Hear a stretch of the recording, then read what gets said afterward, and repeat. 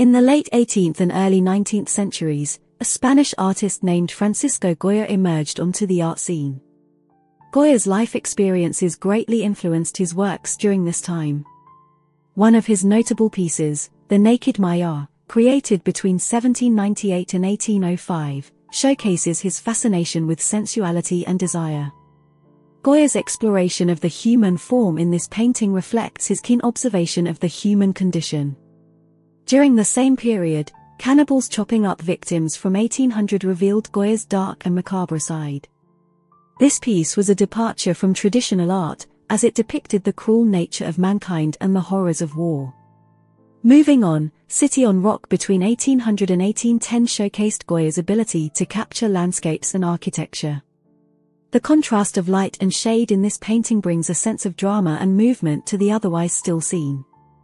Additionally, Goya was known for his talent in portraiture. His paintings, such as Queen Maria Luisa riding, Portrait of Maria Josefa of Spain, Portrait of Luis de Etruria, and Portrait of the Infante Antonio Pascual of Spain, all created in 1800, portray the characters and personalities of the Spanish royal family.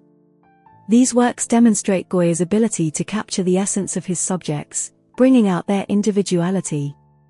Furthermore, Goya's Charles IV of Spain as Huntsman from 1799 to 1800 showcases his skill in capturing the power and authority of the nobility. The intricate details and vibrant colors of this painting highlight Goya's ability to bring life to the canvas. Lastly, Cardinal Luis Maria de Borbon y Vallabriga and Carlos IV, both created in 1800, exemplify Goya's mastery in capturing the expressions and emotions of his subjects.